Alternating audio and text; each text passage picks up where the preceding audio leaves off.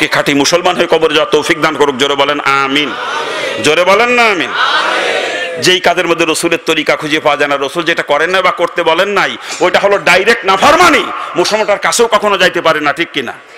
যদি কেউ মনে করে দাড়ি কামাবো, এর মধ্যে রসুলের তরিকা খুঁজে পাওয়া যাবে? তা মুসলমান দাড়ি কামাইতে পারে, কিন্তু আমাদের সমাজে দেখেন বয়স হয়ে গেছে 82, 92, এক পাও কবরে চলে গেছে, এখন একেবারে মুসির মতো মুখখানে চাইছে শুইলে মুসির মতো বানায় রাখে দেয়। কি কথা ঠিক না? লজ্জাও নাই, লজ্জাও নাই। আরে নাতি পুতার হক নষ্ট করতেছে বিয়াক্কেল। নাতি পুতার হক কোলে উঠে দাড়ি নিয়ে খেলবে, এটা তাদের হক। কি কথা ঠিক না? হাসান হোসাইন রসুলের কোলে উঠে দাড়ি নিয়ে খেলতো, কি গান? আপনার মুখে দাড়ি আছে, নাতিরে কোলে নান দাড়ি নিয়ে খেলে, খেলে না? অনেক সময় ব্যথাও লাগে। কি কথা ঠিক কিনা? কিন্তু যেই বিয়াক্কেল দাড়ি কামায়, ও নাতি পুতার হকও নষ্ট করতেছে।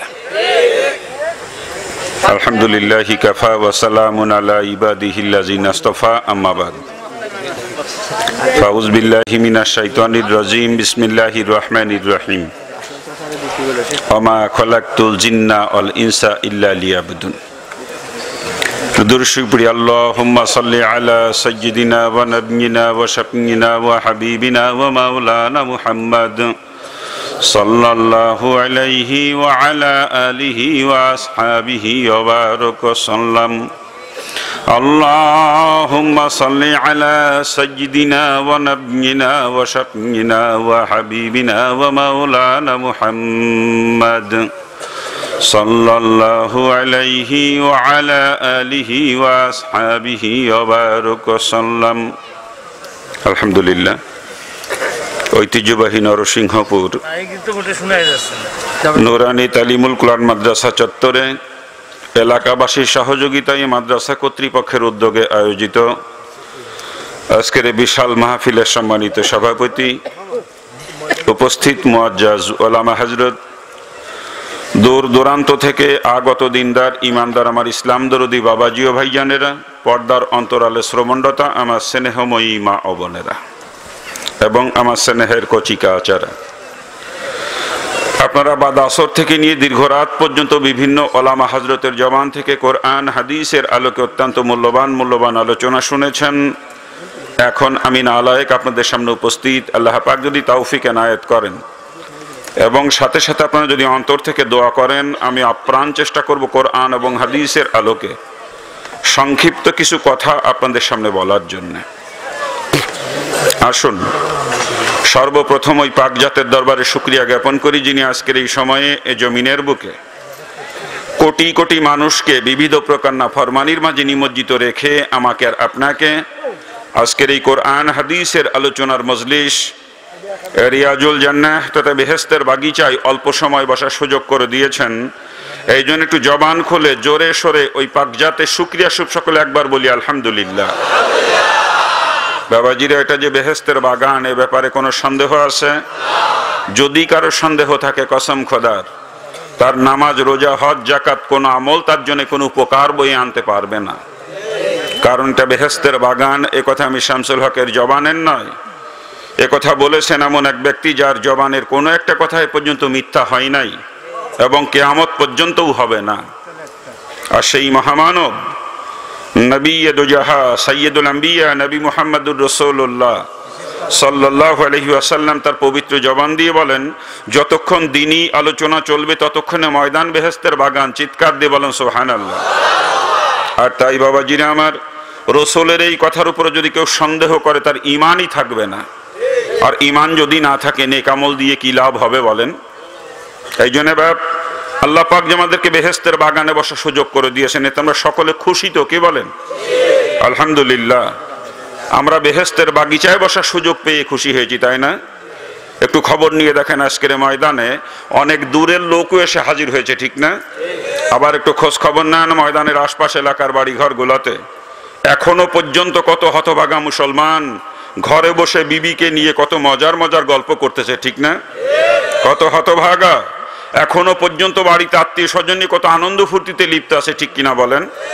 আবার কত কপাল পোড়া মুসলমান ঘর থেকে বের হয়ে আসছে, ঠিকই তো শয়তান তাদেরকে বেহেশতের বাগিচায় বসার সুযোগ দেয় নাই। শয়তান তাদের কানে রশি লাগাইয়া রাস্তার উপরে, বাজারের ভিতরে, দোকানের সামনে দিয়ে ঘুরাইতেছে, ঠিক না?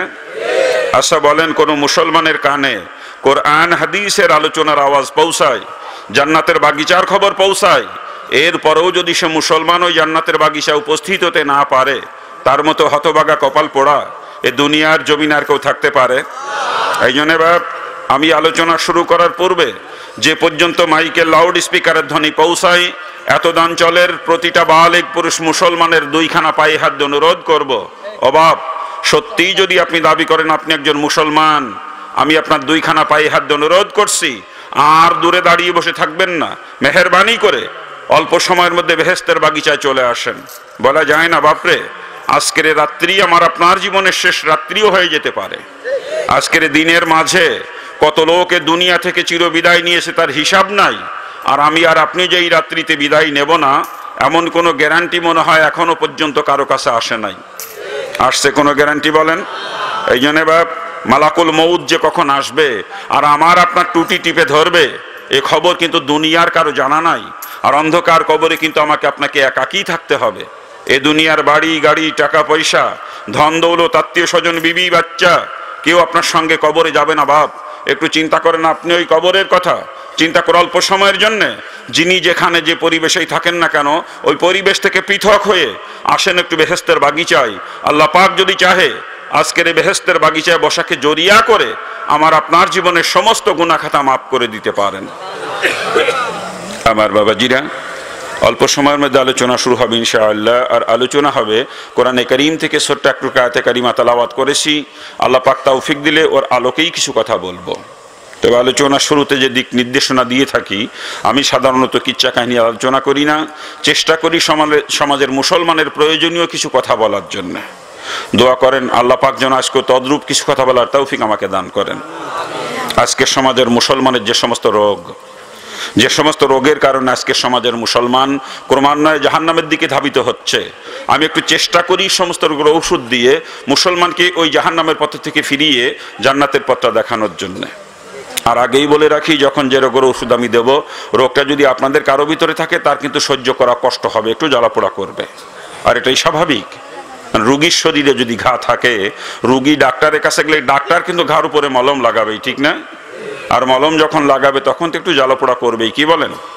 আর জ্বালাপোড়া করার কারণে রুগী যদি এরকম চিন্তা ভাবনা করে যে কি ডাক্তারে কি ওষুধ দিলে এত জ্বলে পড়ে যায়, ওই ডাক্তারের কথা শুনবো না, ওই ওষুধ আর ব্যবহার করবো না, ওই রুগীর রোগ কি কোনোদিন ভালো হবে বলেন? ওকে রোগ নিয়েই কবরে যাওয়া লাগবে, ঠিক না? তদ্রূপভাবে আমিও যখন যে রোগের ঔষধ দেব, রোগটা যদি আপনাদের কারো ভিতরে থাকে তারও কিন্তু সহ্য করা কষ্ট হবে, একটু জ্বালাপোড়া করবে। আর জ্বালাপোড়া করার কারণে আপনিও যদি এরকম চিন্তা ভাবনা করেন যে কি হুজুর দিয়ে কি ওয়াজ করতে বেশি কথা কয়, এই চিন্তা করে ময়দান থেকে উঠে যদি বাড়ির দিকে হাঁটেন, বুঝতে হবে আপনার রোগ জিন্দেগিতে ভালো হবে না। আর আপনি যদি রোগ নিয়ে কবরে যান, জাহান্নাম থেকে বাঁচার কোনো রাস্তা আপনার সামনে খোলা থাকবে না। আমি আগেই বলে নিচ্ছি, আমি আপনাদেরকে কিছু বেশি কথা বলবো, এমন অনেক কথা বলবো যেই কথা শোনার পর আপনারা লজ্জাও পাবেন। আর এই যে বেশি কথা লজ্জা দেওয়া কথা বলবো, কসম খোদারের পিছনে আমার ব্যক্তিগত কোনো স্বার্থ নাই। আমার উদ্দেশ্য যে একটু বেশি কথা বলেও যদি মুসলমানের সন্তানকে জাহান্নামের পথ থেকে ফিরানো যায়। আর আমি বলবো না বেশি কথা, কে বলবে বলেন? আমি হিন্দুর ঘরে জন্ম নিয়ে আজকে আমি ইসলামী অনুশাসন মেনে চলতে পারি, অথচ আপনাদের মাঝে আমি ইসলাম খুঁজে পাই না। আফসোস লাগে, হিন্দু থাকতে কোরআন হাদিস পড়েছিলাম, পরে যে ইসলাম আমি কোরআন হাদিসে পেয়েছিলাম, বর্তমান সমাজের অধিকাংশ মুসলমানের মাঝে সেই ইসলাম আমি খুঁজে পাই না। দুঃখে কলিজাটা কান্দে যে ইসলাম কোথায় আর আজকের সমাজের মুসলমান কোথায়। শুধু এই দুঃখ নিয়েই একটু বেশি কথা আপনাদেরকে বলি। আর এই জন্য যদি একটু বেশি কথা বলি, কেউ রাগ করবেন না তো? সত্যি রাগ করবেন না তো? এখন বলতেছেন না, কিন্তু যখন ঘাড়ের উপরে পড়বে তখন কিন্তু রাগ হবে। কিন্তু রাগ হইলে আমার করণীয় কিছু নাই, কারণ ব্যক্তি স্বার্থ নিয়ে কোনো কথা আমি বলি না। মুসলমানকে জাহান্নাম থেকে বাঁচানোর উদ্দেশ্যে নিয়ে কথা বলি। এতে যদি কারো রাগ হয় আমার কিচ্ছু আসবে যাবে না, ঠিক কিনা? বাবাজিরা, একটা জিনিস চিন্তা করতে হবে, ডাক্তার রুগীকে কাটে চেরে অপারেশন করে ব্যথা দেয়, এটা কি ডাক্তার নিজের ভালোর জন্য করে, রুগীর ভালোর জন্য করে বলেন তো? তা আপনাদের এই এলাকার কারো সঙ্গে তো আমার কোনো শত্রুতা নেই, কি বলেন? কারো সঙ্গে আত্মীয়তার বন্ধনও নাই, ঠিক কিনা? অর্থের কোনো লেনদেন কারো সঙ্গে নাই, জমির আল ঠেলাঠেলি নিয়ে বা জমি ভাগাভাগি নিয়ে কোনো দ্বন্দ্ব ফাসাদও কারোর সাথে নাই, ঠিক না? এরপরও আপনাদেরকে আমি বেশি কথা বলবো। কেন বলবো? শুধু বিবেক দিয়ে একটু চিন্তা করতে হবে। নিজের স্বার্থে আমি বলবো না বাজান, আপনাদের ভালোর জন্যই বলবো। এরপরেও যদি আমার কথায় কারো রাগ হয়, বুঝতে হবে আসলেই তার কপাল পড়ছে, ঠিক কিনা? জোরে বলেন। আসেন আলোচনা শুরু করতে যাচ্ছি। যারা এখনো দূরে আছেন মেহেরবানি করে দ্রুত ময়দানে চলে আসতে হবে। বাজান, আপনি মুসলমানের সন্তান মুসলমান, আর আমি হিন্দুর বাচ্চা মুসলমান। আপনাদের মাঝে আসছি আল্লাহর দ্বীন সম্পর্কে কিছু আলোচনা করবে এই আশা নিয়ে। আর এই জন্য অনুরোধ করব, এলাকার একটা মুসলমানের সন্তানও দূরে থাকবে না। যদি কোনো মুসলমানের সন্তানের কানে আমার মাইকের আওয়াজ পৌঁছায়, আমি আবারও আপনার পায়ে হাত অনুরোধ করছি, মেহেরবানি করে ময়দানে চলে আসতে হবে। হ্যাঁ, অনেক সময় আমার নাম শোনার পরে অনেক হিন্দুবাদ লোক আসেন মাহফিলে। যেহেতু আমি হিন্দু থেকে মুসলমান হয়েছি, তা ওনারাও জানতে চান যে আমি কেন মুসলমান হয়ে গেলাম। তা আজকের মাহফিলেও হয়তোবা সেরকম 2-4 জন হিন্দুবাদ লোক আসতে পারেন না, কি বলেন? আর যদি কোনো হিন্দুবাদ লোক এসে থাকেন, ওনার জন্য কিন্তু ময়দানে বসতে নিষেধ নাই, কারণ এই ময়দান সকলের জন্য উন্মুক্ত। এ কোরআনে কারীমের ময়দান। আর কোরআনে কারীম শুধু মুসলমানের জন্য নাজিল হয় নাই, কোরআনে কারীম নাজিল হয়েছে সমস্ত মানবতার মুক্তির দিশারি হিসাবে, ঠিক না? হুদাল লিন্নাস, সমস্ত মানুষের হাদি হিসাবে কোরআনে পাক নাজিল হয়েছে, না কি বলেন? এই জন্য কোরআনের ময়দানে বসতে কারো জন্য নিষেধ নাই। যদি কোনো হিন্দুবাদ লোক এসে থাকেন, উনিও বসতে পারবেন এই ময়দানে, কোনো অসুবিধা নাই। কিন্তু তারপরেও কথা থাকে, হিন্দুবাদকে যদি আসেন, ওনাদের আবার এতগুলো টুপিওয়ালা মানুষের সঙ্গে মিলে এ ময়দানে বসতে একটু লজ্জা লাগতে পারে, স্বাভাবিক এটা, না কি বলেন? একটু সংকোচ বোধ হয়। আর ওনারা যদি লজ্জার খাতিরে, সংকোচের কারণে দূরে কোথাও দাঁড়িয়ে বসেও থাকেন, রাস্তার উপরে, বাজারের মধ্যে, দোকানের সামনে থাকেন, আমি তাতেও কোনো আপত্তি করব না। কিন্তু কোনো মুসলমানের জন্য এই ময়দানে বসতে কি লজ্জা লাগতে পারে? মুসলমানের জন্য এখানে লজ্জার কিছু আছে? তাই যদি কোনো মুসলমান এখনো পর্যন্ত ময়দান থেকে দূরে কোথাও থাকেন, রাস্তার উপরে, বাজারের মধ্যে, দোকানের সামনে বা আশেপাশের বাড়ি ঘরে, যদি কোনো মুসলমান এখনো থেকে থাকেন, আমি আবারও আপনার পায়ে হাত অনুরোধ করছি, মেহেরবানি করে ময়দানে চলে আসতে হবে। আমি হিন্দুর বাচ্চা মুসলমান হয়ে কোরআন হাদিস আলোচনা করব, আর আপনি মুসলমানের সন্তান হয়ে দূরে দাঁড়িয়ে বসে থাকবেন, এটা কখনো মানায় না, ঠিক কিনা? মানে একটা মুসলমানও ময়দান থেকে দূরে থাকবে না। মাইকের আওয়াজ যদি কানে পৌঁছায়, আর নিজেকে মুসলমান বলে দাবি করেন, এই মুহূর্তে আপনাকে ময়দান আসতে হবে, পরিষ্কার কথা আমার। চলে আসবেন ইনশাআল্লাহ। মুসলমান একজনও দূরে থাকবে না, বিশ্বাস আমার আছে, কি বলেন আপনারা? ওনারা আসতে লাগুক, আমরা আলোচনা শুরু করি, ঠিক না? আলোচনা শুরুতেই অনুরোধ, যাদের কাছে মোবাইল আছে, মোবাইলগুলো হয় বন্ধ করে রাখতে হবে, না হলে রিংটোন সাইলেন্ট করে নিতে হবে, দুইটার একটা। না, আপনার মোবাইলে রিং আসলে ওই রিংটোনের শব্দ আপনার আশেপাশে কমপক্ষে 10 জন লোকের আর শোনার ক্ষতি হবে, এতে আপনি গুনাহগার হয়ে যাবেন। কিন্তু মোবাইল সেটা ঢুকে রেকর্ডিং করতে চান, আপনাকে রিংটোন সাইলেন্ট করে নিয়ে রেকর্ডিং করতে হবে, কারণ রেকর্ডিং এর ভিতরে কল ঢুকে, তখন যদি রিংটোন বেজে ওঠে, আপনার আশেপাশের মানুষের আর শোনার ক্ষতি হবে, এতেও আপনি গুনাহগার হয়ে যাবেন। এই জন্য মোবাইলগুলো কোন অবস্থায় সকলে দেখে নিলে ভালো হয়। আমরা আশা করব যে কারো মোবাইল রিংটোনের শব্দ আমাদের কানে আসবে না, কি বলেন? কি আশা করতে পারি তো? এই মোবাইল যে কত বড় ফিতনা বর্তমানে, মসজিদে জামাতে নামাজ পড়তে গেলে মোবাইলের যন্ত্রণায় নামাজটাও ঠিক মতো পড়া যায় না, ঠিক কিনা? নামাজের মধ্যে কিরিং কিরিং করে বাজতে শুরু করে দেয়, নামাজের ধ্যান নষ্ট হয়ে যায়, কথা ঠিক না?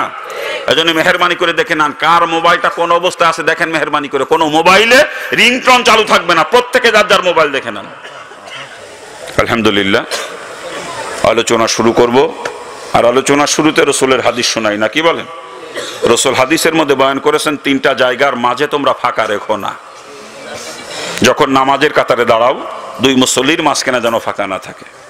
দ্বিতীয়ত, যখন স্বামী স্ত্রী এক বিছানায় ঘুমাও, 2 জনের মাঝখানে যেন ফাঁকা না থাকে। আর তৃতীয়ত, যখন কোনো দিনী মজলিসে বসো, ওইখানেও যেন মাঝখানে ফাঁকা না থাকে। হুজুর বলেন, এই 3 জায়গায় যদি মাঝখানে ফাঁকা থাকে, ফাঁকা জায়গায় এসে শয়তান বসে। আর শয়তান যদি আপনার আমার মাঝখানে বসার জায়গা পেয়ে যায়, শয়তান ধোঁকা দিয়ে আমাকে আপনাকে ময়দান থেকে উঠানোর চেষ্টা করবে।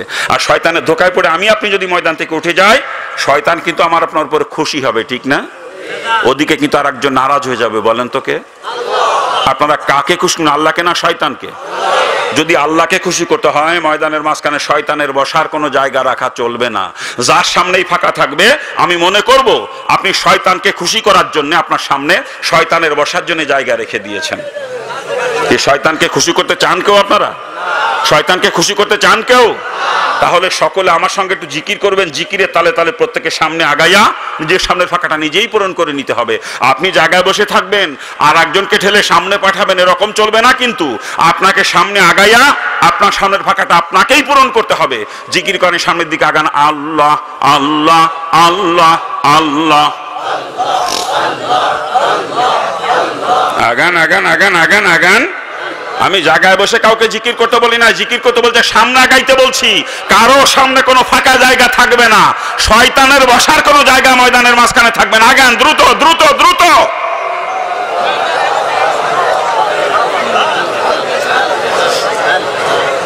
আপনি আগান না, কি হয়েছে আপনার?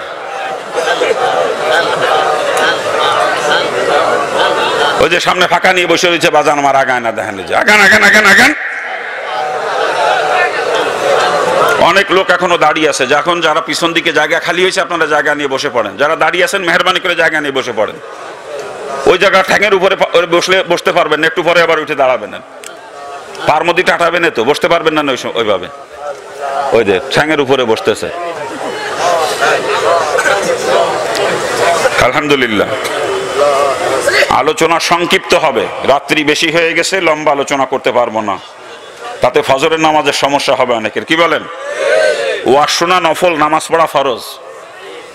সারা জীবন যদি মানুষ ওয়াজ নাও শোনে, এই কারণে তাকে জাহান্নামে যাওয়া লাগবে না, কিন্তু এক ওয়াক্ত নামাজ যদি কাজা হয় এই কারণে তাকে জাহান্নামে যাওয়া লাগবে, ঠিক না? আর রাত 14টা পর্যন্ত ওয়াজ শুনতে শুনতে ফজরের নামাজ যদি কাজা হয়, এই ওয়াজ দিয়ে কোনো লাভ নাই। কথা ঠিক কিনা? কি জোরে বলেন? এজন্য লম্বা আলোচনা করার সুযোগ নাই। যদি আগে দিত লম্বা করতে পারতাম, কিন্তু দেরি করে দেশে, এজন্য আপনারা ঠকবেন আজকে। আর বিশেষ করে আমি তো সরমুনার মুরিদ, জানেন তো আপনারা? কি কান কি জানেন না আপনারা? আমি কিন্তু সরমুনার গোয়ালির গরু। কালকে নাইবে আমি সাহেব মাহফিল করছে আর পাড়ায়, অনেকেই গেছিলেন আপনারা। কি কান? 10:15 আখেরি মোনাজাত হয়ে গেছে, জানেন না? কি কান? আর মরহুম আল্লাহর কুতুব তো রাত 10টার পরে বয়ানই করতেন না কোনোদিন। ওই চিন্তা ওই একটাই, ফজরের নামাজের চিন্তা। কথা ঠিক না? আর আমরা এখন বক্তা হয়েছি, এক একজন রাত 14টা 15টা পর্যন্ত ওয়াজ করি। ও বক্তাও নামাজ না পড়ে ঘুমায় থাকে ফজরের সময়, আর শ্রোতার গোষ্ঠীর কোনো খবরই থাকে না। আমরা বেনামাজি বক্তা না, 5 ওয়াক্ত নামাজ নিয়মিত পড়ি আপনাদের দোয়ার বরকতে। এই 29 বছর ইসলাম গ্রহণ করছি, 1990 সালে মুসলমান হয়েছি। কত বছর হয়? 29 বছরের মধ্যে 1 ওয়াক্ত নামাজ কাজা হয় নাই আপনাদের দোয়ার বরকতে। এজন্য বেশি রাত্রি পর্যন্ত আলোচনা করতে পারবো না, তাতে ফজরের নামাজ কাজা হওয়ার সম্ভাবনা আছে, নাকি বলেন? সংক্ষিপ্ত আলোচনা হবে। যে আয়াতে কারিমা তেলাওয়াত করছি, আল্লাহ পাক এখানে ঘোষণা করেছেন, ওমা খালাকতুল জিন্না ওয়াল ইনসা ইল্লা লিয়াবুদুন। জিন এবং ইনসান এই দুই জাতিকে আল্লাহ পাক কেন সৃষ্টি করেছেন সে উদ্দেশ্য এখানে বয়ান করেছেন, ঠিক না? আমার মাওলা ডাক দিয়ে কয়, দুনিয়ার মানুষেরা ভালো করে জেনে নাও, এই উদ্দেশ্য নিয়ে তোমাদেরকে আমি সৃষ্টি করি নাই তোমরা খানা খাইবে, ঘুমাইবে, পায়খানা প্রস্রাব করবে, এই জন্য তোমাদেরকে সৃষ্টি করা হয় নাই। ব্যবসা করবে, দোকানদারি করবে, কৃষি কাজ করবে, চাকরি করবে, এই উদ্দেশ্য নিয়ে তোমাদেরকে আমি সৃষ্টি করি নাই। রাজনীতি করবে, সংসার করবে, বিবি বাচ্চা নিয়ে আনন্দ ফুর্তি করবে, বরং উদ্দেশ্য তোমাদেরকে সৃষ্টি করা হয়েছে ইল্লা লিয়াবুদুন, একমাত্র আমি আল্লাহর ইবাদত করবে, উদ্দেশ্য তোমাদেরকে সৃষ্টি করা হয়েছে। চিৎকার দিয়ে বলেন সুবহানাল্লাহ। কে বলতেছেন এই কথা? জোরে বলেন। অনেকের মনে প্রশ্ন আসতে পারে, আল্লাহ পাক যদি একমাত্র ইবাদতের জন্য সৃষ্টি করে থাকেন আর 24 ঘন্টা মসজিদে বসে বসে ইবাদতই করতে থাকি, তাহলে দুনিয়ার জিন্দেগি চলবে কি করে? স্বাভাবিক একটা প্রশ্ন, ঠিক না? আসলে ইবাদত যে কাকে বলে বুঝি নাই আমরা বাজান। আমরা মনে করি নামাজ পড়া, রোজা রাখা, হজ করা, যাকাত দেওয়া, দান সদকা করা, কোরআন তেলাওয়াত করা, জিকির আজগার করা, এরকম কিছু কাজ ইবাদত, এরকম ধারণা আমাদের আছে, ঠিক না? হ্যাঁ, এগুলো তো অবশ্যই ইবাদত, কোনো সন্দেহ নাই। শুধু এইগুলাই ইবাদত নয়। একজন মুসলমান তার হায়াতে শুরু থেকে নিয়ে মৌতের আগ মুহূর্ত পর্যন্ত যা কিছু করবে দুনিয়াতে, সবই তার ইবাদত হবে, যদি সেটা রাসূলের তরিকায় হয়।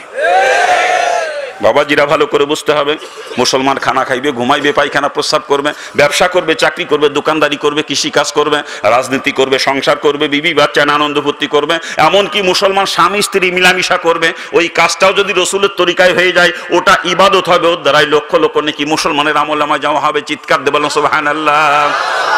পক্ষান্তরে মুসলমান নামাজ পড়বে, রাসূলের তরিকার খেলাফ যদি নামাজ হয়, ওই নামাজ ইবাদত থাকবে না, নামাজ হয়ে যাবে না আল্লাহর নাফরমানি। ওই নামাজই কিয়ামতের ময়দানে মুসলমানকে জাহান্নামে নিয়ে পৌঁছে দেবে। চিৎকার দিয়ে বলেন নাউজুবিল্লাহ। কথা বুঝতে কষ্ট হয় কারো? এখানে কথা বললে আমার কানে আওয়াজ আসে। কথা বুঝতে কষ্ট হলে বলবেন, চেষ্টা করব বোঝানোর জন্য। বাজান,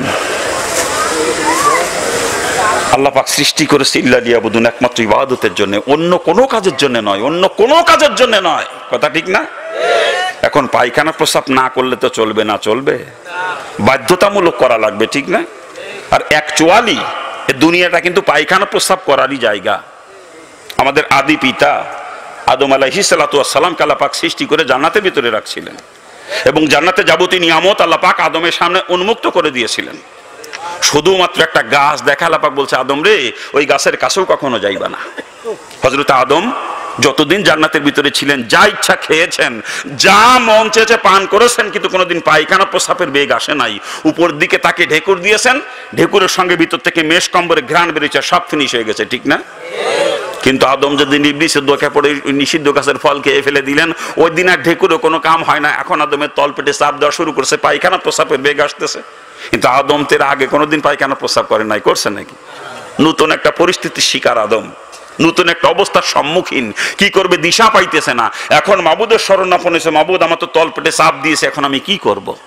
আমার মাওলাই তো বুঝছে আদম কামটা কি করছে, মাওলাই বোঝে নাই? কি মাওলাই বোঝে নাই?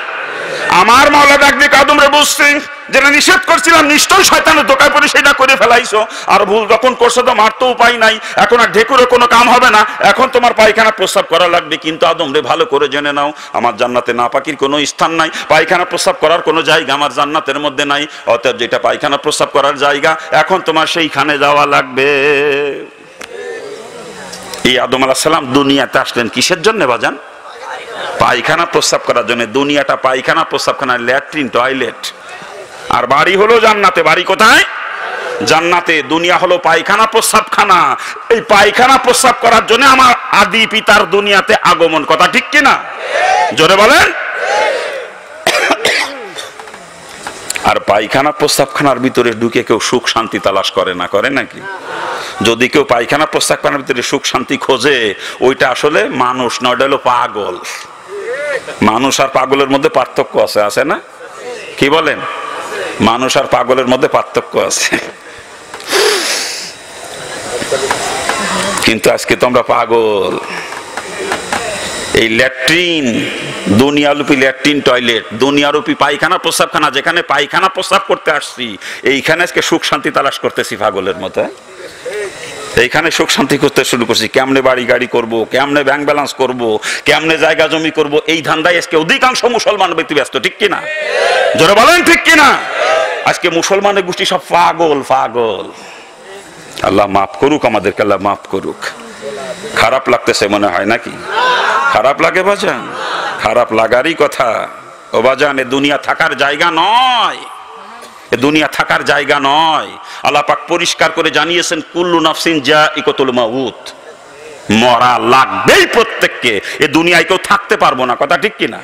জোরে বলেন ঠিক কিনা? আমি বলি দুনিয়াটা একটা স্টপিজ, দুনিয়াটা একটা স্টপিজ। গাড়ি চলতেছে, গাড়ি চলতেছে, মাঝখানে একটা স্টপিজ হলো দুনিয়া। যেমন গাড়ি ছাড়ছে মাগুরার থেকে, যশোর থেকে যাবে মাগুরায়, মাঝে কতগুলো স্টপিজ অতিক্রম করে তাকে মাগুরায় যে পৌঁছানো লাগে, ঠিক না? তো এই গাড়িও ছাড়ছে আলমে আরওয়াহ থেকে, রুহের জগৎ থেকে। এই গাড়ির গন্তব্যস্থল হলো জান্নাত। ছাড়ছে কোথার থেকে? আলমে আরওয়াহ থেকে, রুহের জগৎ থেকে। যাবে কোথায়? জান্নাতে। যাইতে কতগুলো স্টপিজ অতিক্রম করে গন্তব্যে পৌঁছাইতে হবে।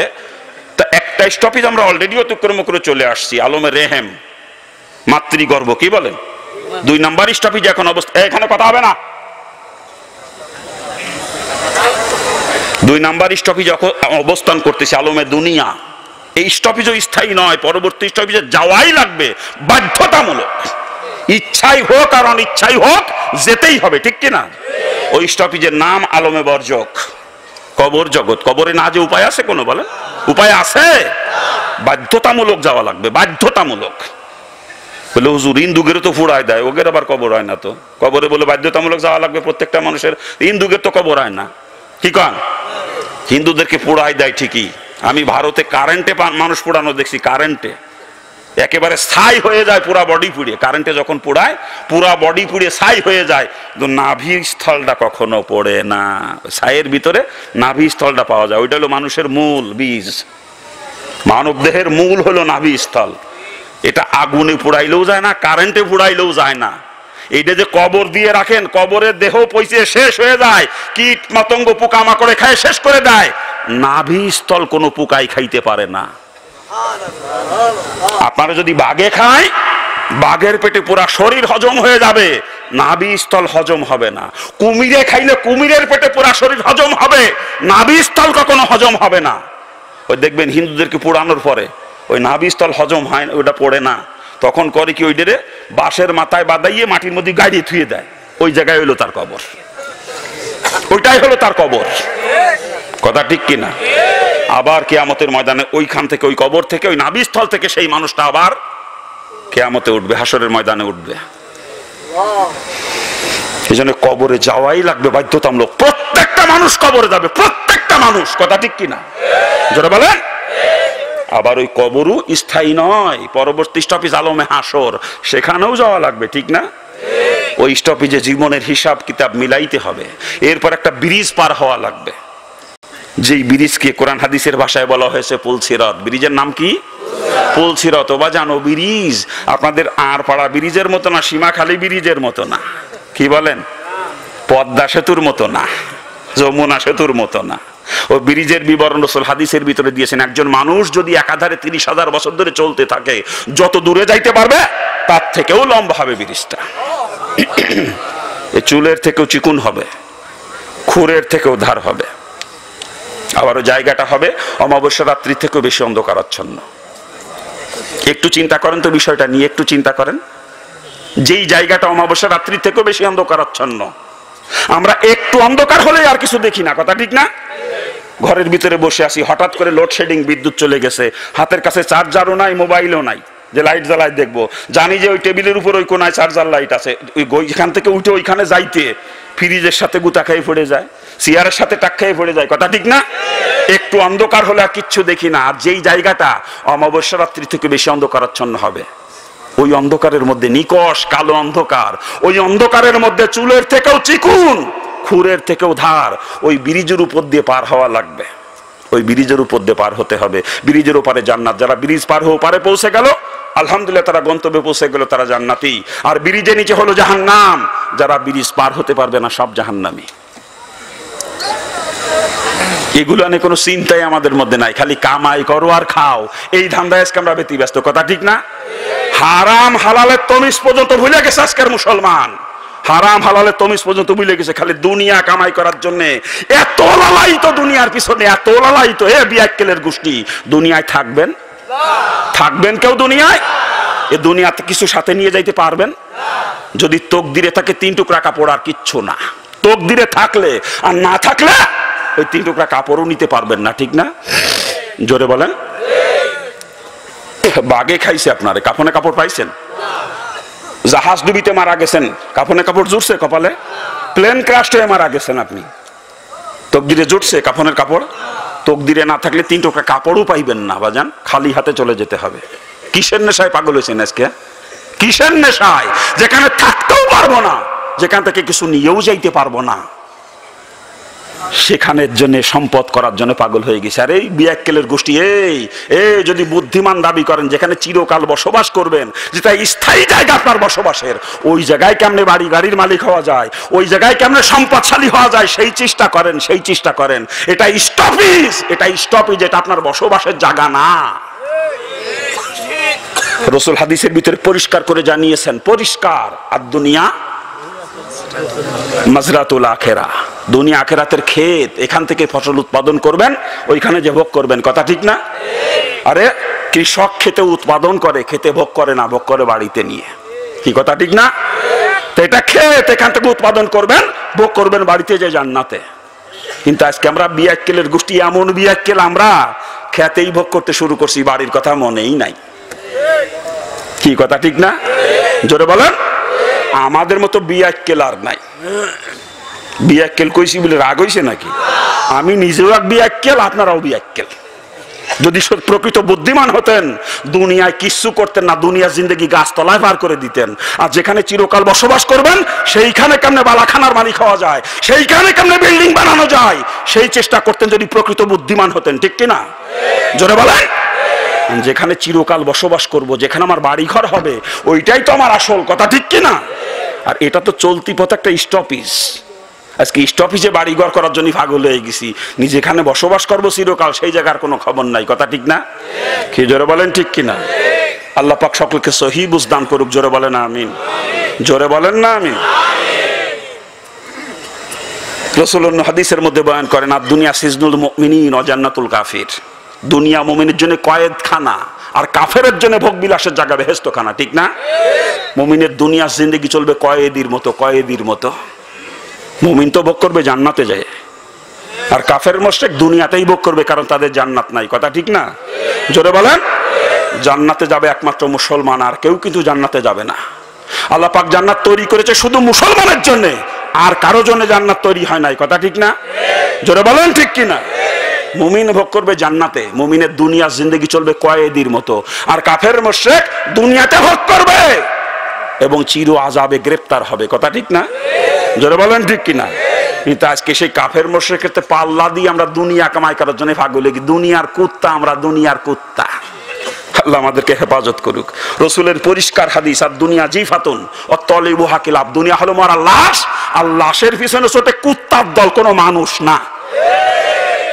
আমরা দুনিয়ার উপর লাশের পিছনে ছুটছি। আজকে কত বড় কুত্তা আমরা চিন্তা করে না, লাশ নিয়ে কামড়া কামড়ি শুরু করছি, দুনিয়ার উপর লাশ নিয়ে। আমার নিজের কথা না, রসুলের হাদিস। আমার কথা বুঝতে কষ্ট হয় কারো? ওবাজান পাও দুইকেন ধরে বলতেছি, পাও ধরিয়ে এ দুনিয়ায় থাকতে পারবেন না, থাকার জায়গা না। সময় থাকতে দুনিয়া ছাড়েন, আখিরাতের চিন্তা চেতনা করেন যদি বুদ্ধিমান হয়ে থাকেন। আজকে আমরা গাধা গাধা গাধার মতো দুনিয়ার পিছনে ছুটতেছি আজকে। আল্লাহ আমাদেরকে হেফাজত করুক।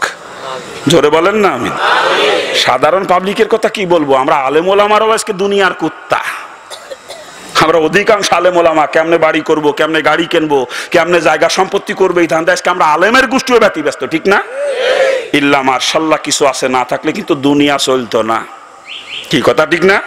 কিন্তু অধিকাংশ আলেমের গোষ্ঠী আমরা ব্যতিব্যস্ত দুনিয়া কামাই করার পিছনে। দুনিয়ার কুত্তা আমরা, দুনিয়ার কুত্তা। আল্লাহ আমাদেরকে হেফাজত করুক। আল্লাহ পাক আগে আমাদের আলেমদেরকে আগে হেদায়েত দান করুক। জোরে বলেন আমিন।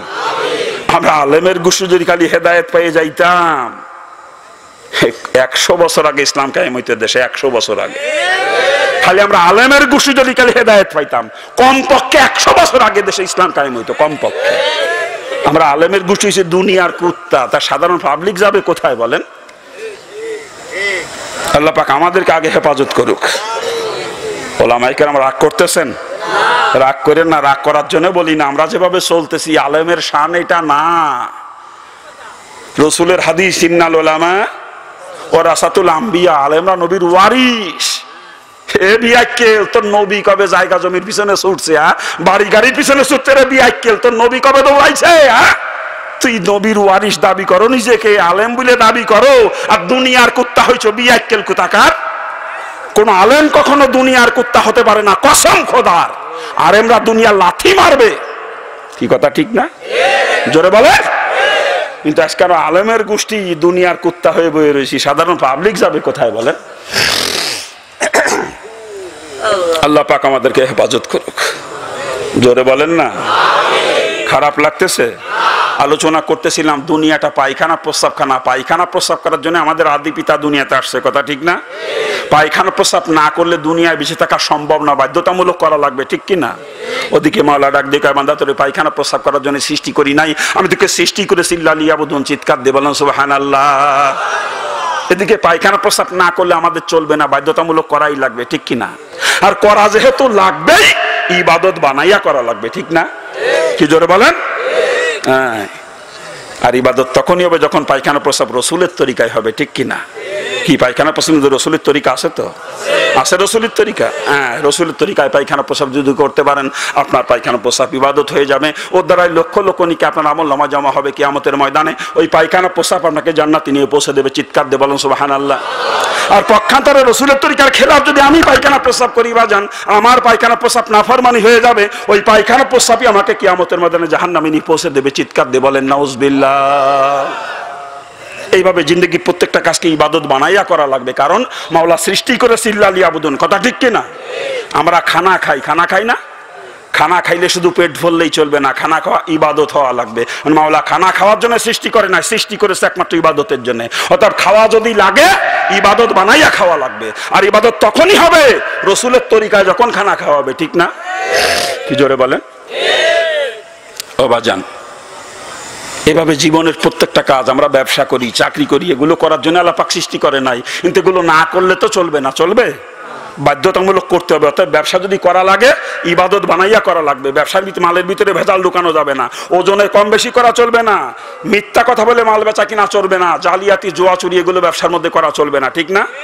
সুন্নাত তরিকায় ব্যবসা যদি করতে পারেন আপনার ব্যবসা ইবাদত হবে, ওই ব্যবসার দ্বারা লক্ষ লক্ষ নেকি আমলনামা জমা হবে কিয়ামতের ময়দানে, ব্যবসা আপনাকে জান্নাতে নিয়ে পৌঁছে দেবে। আর যদি ব্যবসার ভিতরে উল্টা পাল্টা করেন কসম খোদার ওই ব্যবসা আপনাকে জাহান্নামে নিয়ে পৌঁছে দেবে।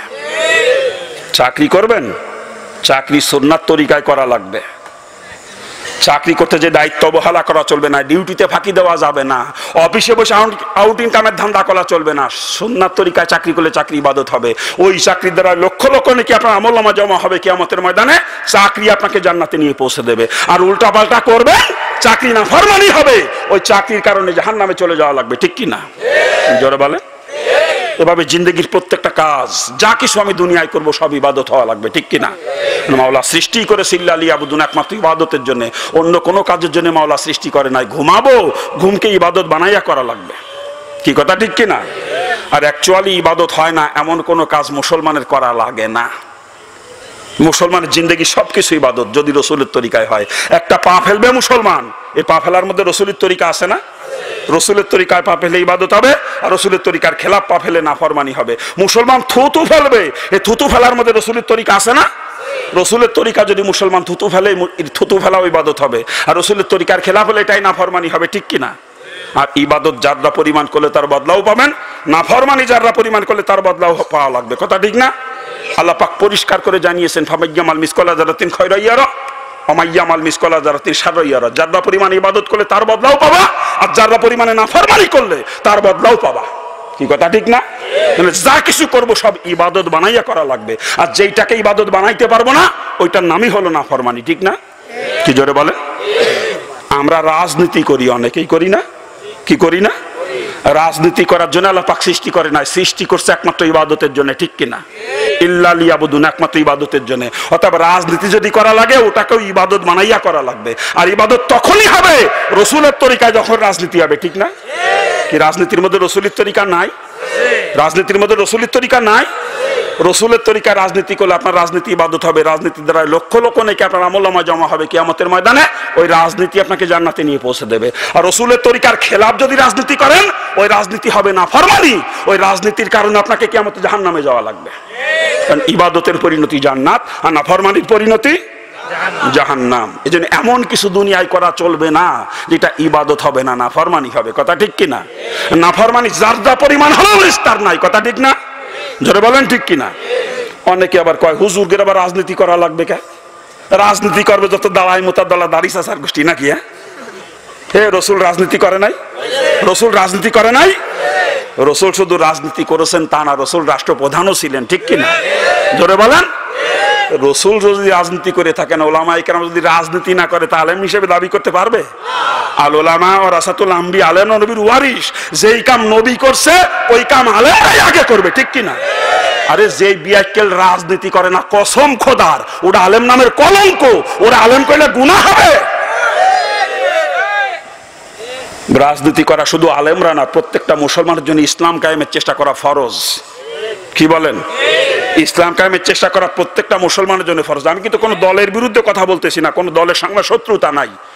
আজকে আওয়ামী লীগ ক্ষমতায়, আওয়ামী লীগ ইসলাম কায়েম করুক, আমরা আওয়ামী লীগের গোলাম হয়ে কাজ করতে রাজি আছি, কি জোরে বলেন? বিএনপি ইসলামের ম্যান্ডেট নিয়ে আসুক, আমরা বিএনপির সাথে কাজ করবো, কোনো অসুবিধা নাই, কথা ঠিক না? জাতীয় পার্টি আসুক ইসলামের ম্যান্ডেট নিয়ে, আমরা জাতীয় পার্টিও করতে পারবো, কোনো সমস্যা নাই। যতদিন পর্যন্ত ওরা ইসলাম কায়েম চেষ্টা না করবে ততদিন পর্যন্ত আমরা মুসলমান, আমাদের প্রত্যেকে এই চেষ্টা করা ফরজ কেমনে ইসলামী শাসন ব্যবস্থা কায়েম করা যায়। আল্লাহ পাক সকলকে সহি বুঝদান করুক, জোরে বলেন না আমিন? জোরে বলেন। খারাপ লাগতেছে আপনাদের? সরমুনার পিসাব রাজনীতি করে বলে তারা দেখতে পারে না অনেকেই। হ্যাঁ, পিসাব মানুষের রাজনীতি করবে কা? পিসাবরা খালি খাবে ফ্যাট ডালবে নাকি গান? রাজনীতি করবে কা পিসাবরা? হ্যাঁ, আরে রসুলের ওয়ারিস দাবি করতে গেলে তাকে রাজনীতি করতেই হবে, ফরজ। আর সরমুনার পিসাব খাটি নায়েবে রসুল, এই জন্যই সে রাজনীতি করে। আল্লাহ পাক সকলকে সহি বুঝদান করুক।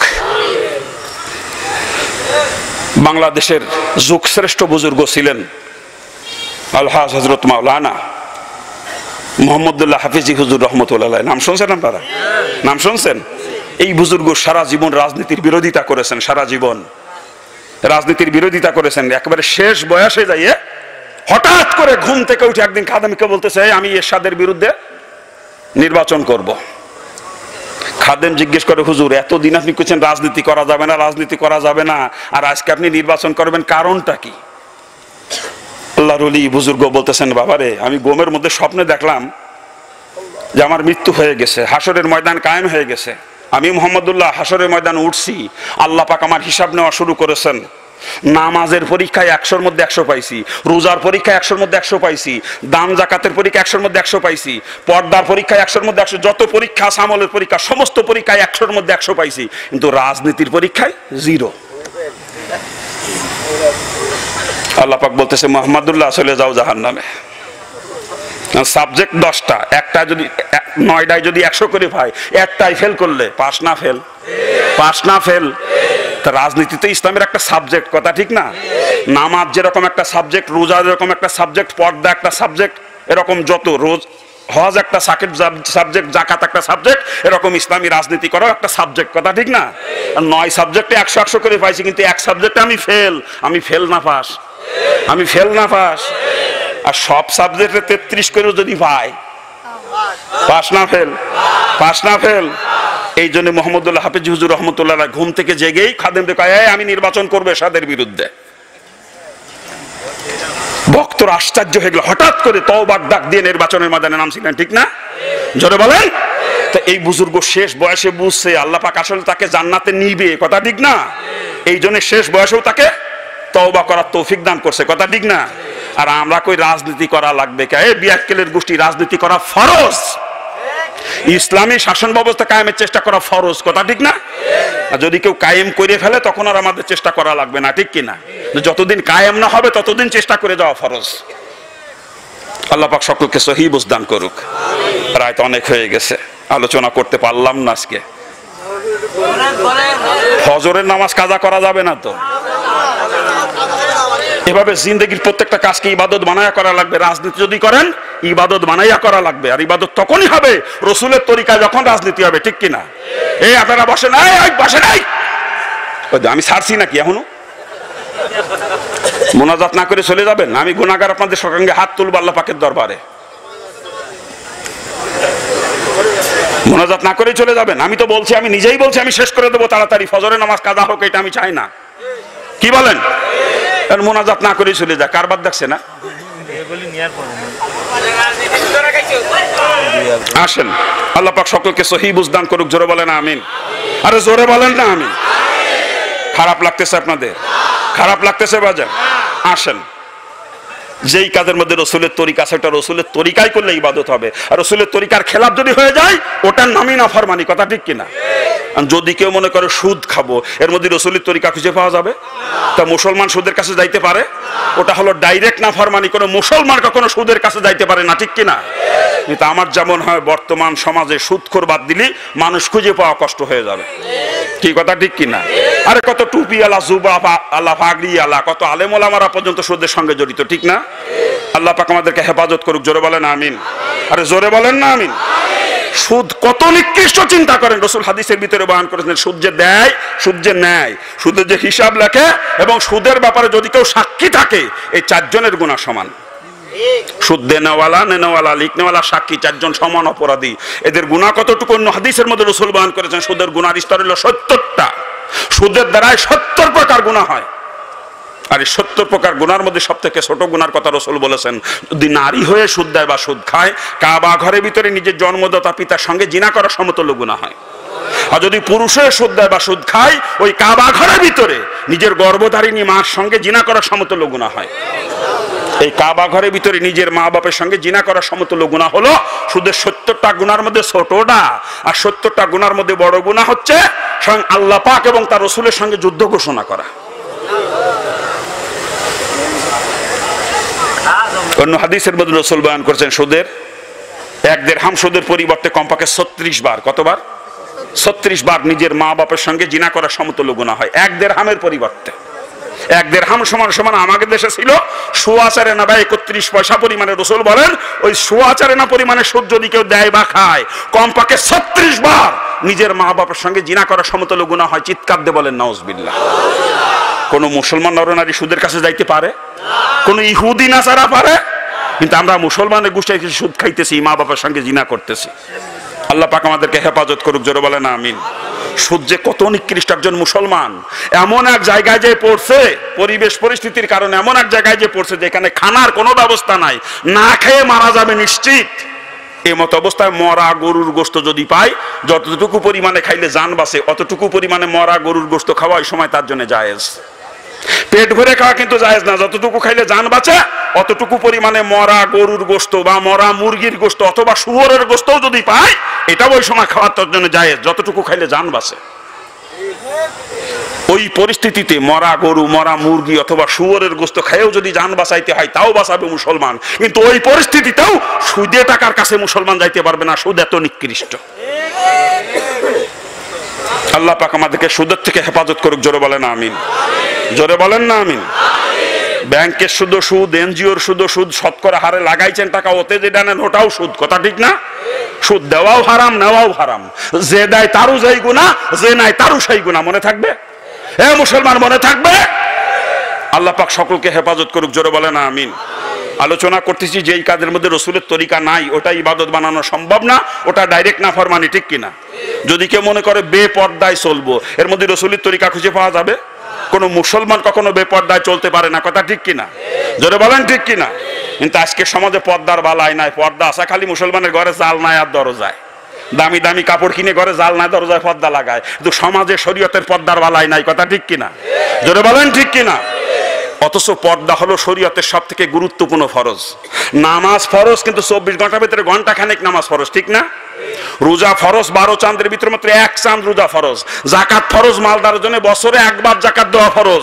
হজ ফরজ, মালদারের জন্য জীবনে একবার হজ করা ফরজ। কিন্তু পর্দা 24 ঘন্টার জন্য ফরজ। 24 ঘন্টা, 1 সেকেন্ডের জন্য বেপর্দা হয় যদি কেউ, 1 সেকেন্ড, সাথে সাথে একটা কবিরা গুনাহ। আর একটা কবিরা গুনার একেবারে নিম্নতম সাজা 7000 বছর জাহান্নাম। চিৎকার দিয়ে বলেন নাউজুবিল্লাহ। এটা হলো পর্দার গুরুত্ব। আর পর্দার এরিয়া কতটুকু? ওলামায়ে কেরাম আছে, জিজ্ঞেস করেন যাকে বিয়ে করা হারাম তার সঙ্গে দেখা দেওয়া জায়েজ, আর যাকে বিয়ে করা জায়েজ তার সঙ্গে দেখা দেওয়া হারাম। এটা হলো পর্দার এরিয়া। কথা ঠিক কিনা? এ জোরে বলেন ঠিক কিনা? দেবরের সঙ্গে ভাবি দেখা দেওয়া হারাম, দুলাবার সঙ্গে শালি দেখা দেওয়া হারাম, ননদের জামাইয়ের সঙ্গে অর্থাৎ নন্দার সঙ্গে শালাবো দেখা দেওয়া হারাম, মামাতো ভাই, খালাতো ভাই, চাচতো ভাই, ফুফাতো ভাই, তালতো ভাইদের সঙ্গে বোনের দেখা দেওয়া হারাম, বিয়ের সঙ্গে বিয়ান দেখা দেওয়া হারাম, উস্তাদের সঙ্গে ছাত্রী দেখা দেওয়া হারাম, পীর সাহেবের সঙ্গে মহিলা মুরিদ দেখা দেওয়া হারাম। আছে পর্দা আমাদের সমাজে? আছে।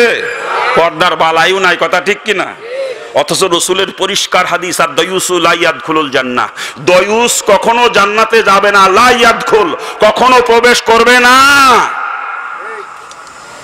তবে যান পাও দুকেন ধরে করছি, যদি জান্নাতে যাইতে মন চায় খাস পর্দা করেন, খাস পর্দা। আর নাই ওই নামের মুসলমান হয়ে কবরে গেলে কিন্তু বাঁচা যাবে না। আমার আগের বক্তা আলোচনা করছে, মুসলমান না হয়ে মরে না। মুসলমান দুই প্রকার, একটা দাবির মুসলমান, একটা খাঁটি মুসলমান। কথা ঠিক না? খাঁটি মুসলমান যাবে জান্নাতে, আর দাবির মুসলমান সব কাফেরদের সঙ্গে যাবে জাহান্নামে। আমরা কি দাবির মুসলমান হয়ে থাকবো, না খাঁটি মুসলমান হতে চাই?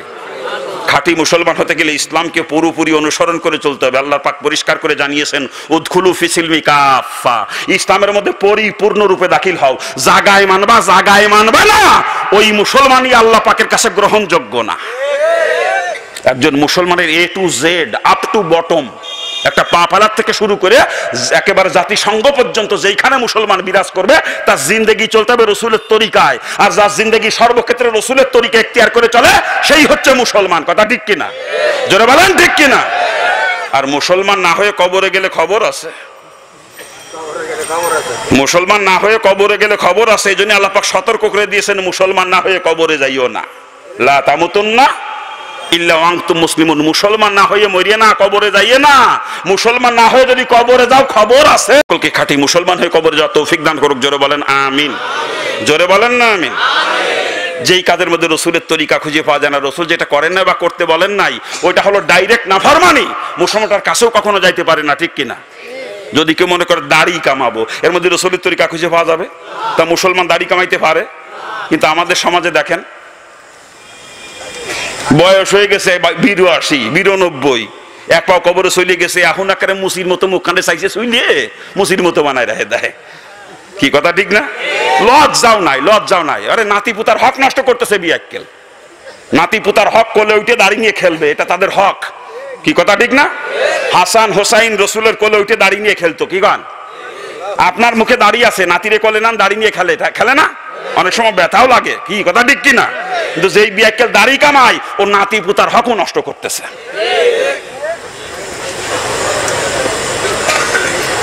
কি কথা ঠিক না? সব থেকে বড় কথা, দাড়িতে খুর লাগানো রসুলের কলিজায় খুর লাগানোর সমান।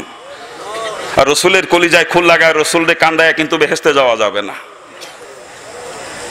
বিস্তারিত আলোচনা করার সময় নাই। পাও দুইকেন ধরে অনুরোধ করে বলতেছি, রসুলের উম্মত হয়ে রসুলের কলিজায় খুর লাগায় রসুলদের কান্দাইয়েন না। পাও ধরে বলতেছি, পাও ধরে যদি জান্নাতে যাইতে মন চায়, আল্লাহ পাক সকলকে সহি বুঝদান করুক। জোরে বলেন আমিন।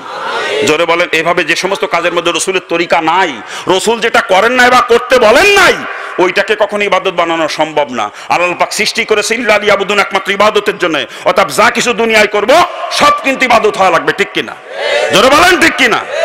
একটা পা ফেলবো, পা ফেলাটা ইবাদত হওয়া লাগবে। থুতু ফেলবো, ইবাদত হতে হবে। খানা খাবো, ইবাদত হওয়া লাগবে।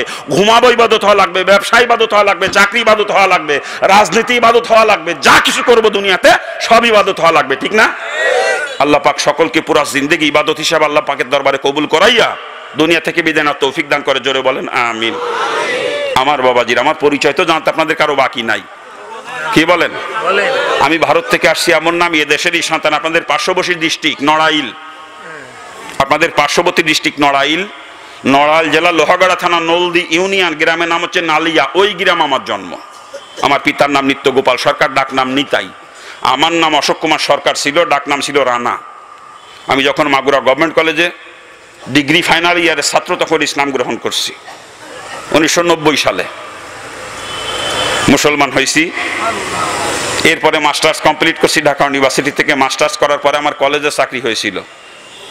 কলেজে চাকরি করতে মেয়েদেরকে পড়ানো লাগে, পর্দার খেলাফ হয়। চরমনার মরহুম আল্লাহর কুতুবের বয়ান শুনে চাকরি ছেড়ে দিলাম। কলেজের চাকরি ছেড়ে দিয়ে তারপরে মাদ্রাসায় যে ভর্তি হলাম হুজুরের পরামর্শে।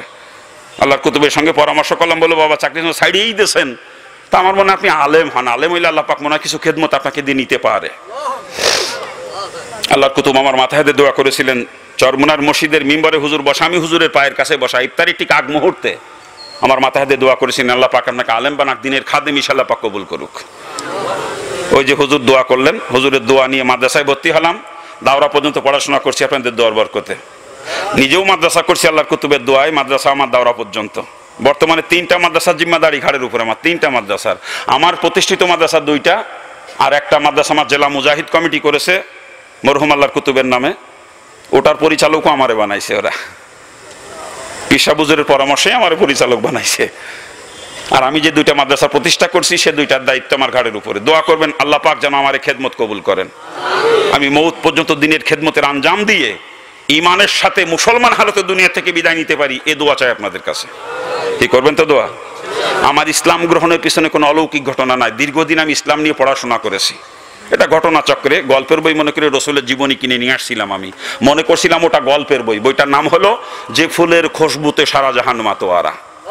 আমি মনে করছিলাম আশ্চর্য কোনো ফুল নিয়ে হয়তো বা বইটা লেখা। কেমন সেই ফুল কোথায় পাওয়া যায় জানার উদ্দেশ্যে বইটা কিনে আনছিলাম। কিনে এনে পড়ে দেখি সত্যি যে ফুল নিয়ে লেখা, সে ফুলের জন্য আসলেই সারা দুনিয়া পাগল। আর সে ফুলের নাম আমার পেয়ারা নবী মুহাম্মদুর রাসূলুল্লাহ সাল্লাল্লাহু আলাইহি ওয়াসাল্লাম। হুজুরকে ফুলের সঙ্গে তুলনা করে, হুজুর আকলাককে ফুলের সুঘ্রাণের সঙ্গে তুলনা করে বইয়ের নাম দিয়েছে যেই ফুলের খুশবুতে সারা জাহান মাতোয়ারা। ওটাই আমার পড়া সর্বপ্রথম ধর্মীয় বই, রসুলের জীবনী। আর রসুলের জীবনী পড়ে এত মজা লাগে, পরপর 4 বার পড়ি বইটা। ওর থেকে ইসলামের প্রতি আকৃষ্ট হয়ে ইসলামী বই পুস্তক পড়তে শুরু করে দিই। আর পড়তে পড়তে একসময় ইসলাম ভালো লেগে যায়। তখন অন্তর মধ্যে ধাক্কা লাগে। ইসলাম সম্পর্কে জানলাম, বুঝলাম, পড়লাম, তাই ইসলাম ভালো লাগলো। তোমার পৈতৃক ধর্ম যেটা হিন্দু ধর্ম, ও তো ইসলাম থেকে আরো ভালো হতে পারে।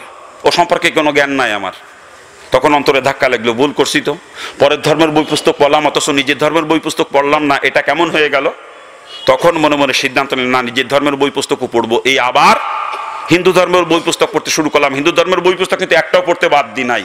বেদ, গীতা, ভাগবত, মহাভারত, পুরাণ, চণ্ডী, রামায়ণ, কল্কি পুরাণ সব গুটিছি, সব। আর হিন্দু ধর্মের বই পুস্তক পড়ে আরো ইসলামের দিকে বেশি আগাইছি। হিন্দু ধর্মের বিভিন্ন কিতাবে আখেরি নবীর আগমন সম্পর্কে একেবারে যে খবর আসছে বলে শেষ করার মতো। হিন্দুদের একটা কিতাবের নাম বললাম কল্কি পুরাণ, নাম শোনেন না? কল্কি পুরাণে ভবিষ্যৎবাণী করেছে সর্বশেষ অবতার যিনি হবেন তার নাম হবে কল্কি। কল্কি জন্মগ্রহণ করবে মরুভূমির দেশে এবং সে দেশের সর্বোচ্চ বংশে তার জন্ম হবে। মাতৃগর্ভে থাকতেই সে পিতা হারা হবে, জন্মের কিছুদিন পরে মাকেও সে হারাবে। ছেলেবেলায় সবাই তাকে ভালোবাসবে, আদর করবে। যখনই বড় হয়ে অবতার রূপে ধর্ম প্রচার করতে শুরু করবে, আত্মীয় স্বজনরাও শত্রু হয়ে যাবে। শেষ পর্যন্ত দেশ থেকে তাড়িয়ে দিবে। যেই দেশে গিয়ে আশ্রয় নিবে সে দেশের মানুষ তাকে সাদরে গ্রহণ করবে। এই কল্কি অবতারের 4 জন প্রধান অনুচর থাকবে। কল্কি অবতার ঘোড়ায় চড়ে তরবারি দ্বারা যুদ্ধ করবে। আর কল্কি অবতারের আবির্ভাবের পরে দুনিয়ার সকল মানুষের জন্য তার প্রচারিত ধর্মই সত্য ধর্ম বলে বিবেচিত হবে। এই ভবিষ্যৎবাণীগুলো পড়ার পরে বোঝা যায় কল্কি অবতারকে, বোঝা যায়। কিন্তু হিন্দু ভাইরা এখনো বিশ্বাস করে কল্কি অবতার আসে নাই, সামনে আসবে। জিজ্ঞেস করে দেখেন ওদের কাছে, ওদের বিশ্বাস কল্কি অবতার সামনে আসবে। কিন্তু আমার বেনেনে চিন্তা ঢুকলো, ওই কিতাবের মধ্যে বলতেছে কল্কি ঘোড়ায় চড়ে তরবারিতে যুদ্ধ করবে। এই যুগ তো সামনে থাকার কথা না, তরবারি যুগ পার হয়ে গেছে প্রায় 1500 বছর আগে। এখন চলতেছে পারমাণবিকের যুগ, ঠিক না? তরবারি যুগের পরে আইছে ডিডিডিডি, এরপরে অ্যাটম, তারপরে পারমাণবিক, এখন রাসায়নিকের যুগ, রাসায়নিকের, নাকি কান? তা তরবারির যুগ প্রায় 1500 বছর আগে পার গেছে। সত্যি সত্যি কল্কি অবতার যদি তরবারি দিয়ে যুদ্ধ করে তাহলে ওই তরবারির যুগেই তার আগমন হয়েছে। ওরা চিনতে পারে নাই কে সেই কল্কি। আমি খুঁজে বের করে ফেলাইছি। আরে কল্কি শব্দটাই হলো সংস্কৃত শব্দ, যার বাংলা অর্থ হচ্ছে প্রশংসিত। কল্কি শব্দের অর্থ, হযরত ওলামায়ে কেরাম বলেন মুহাম্মদ শব্দের অর্থ কি? হ্যাঁ, কল্কি মানেও প্রশংসিত, মুহাম্মদ মানেও প্রশংসিত। নামে মিলে গেছে, যেই কল্কি সেই মুহাম্মদ। আর আমি সেই কল্কি অবতারকেই মেনে নিয়েছি, এটাই আমার পরিবর্তন, আর কিচ্ছু না। আবার খ্রিস্টান ধর্মের বই পুস্তকও পড়তে বাদ দি নাই। ওই মাগুরা গভর্নমেন্ট কলেজের পশ্চিম পাশে খ্রিস্টান মিশনারি, চেনেন তো আপনারা? চেনেন না? ওখান থেকে বই নিয়ে নিয়ে পড়তাম। ওদের মিশনারিতে যত বই ছিল সব পড়ছি। ইনজিলের অনুবাদ পড়তে জন্মদি রসুলের আগমনের খবর পেয়ে গেলাম আমি। তখন আমার বুঝে আসলো, হিন্দু ধর্মের কিতাবের তো কয় ইসলামের কথা, রসুলের কথা। খ্রিস্টানদের কিতাবের তো কয় ইসলামের কথা, রসুলের কথা। ও রসুলের ডাই ঠিক, ইসলামই সঠিক। এই বুঝ পাওয়ার পরে মুসলমান হচ্ছি, তার আগে না। আমার বাপ ধনী মানুষ, আমার কিন্তু কিচ্ছু নাই বাজান।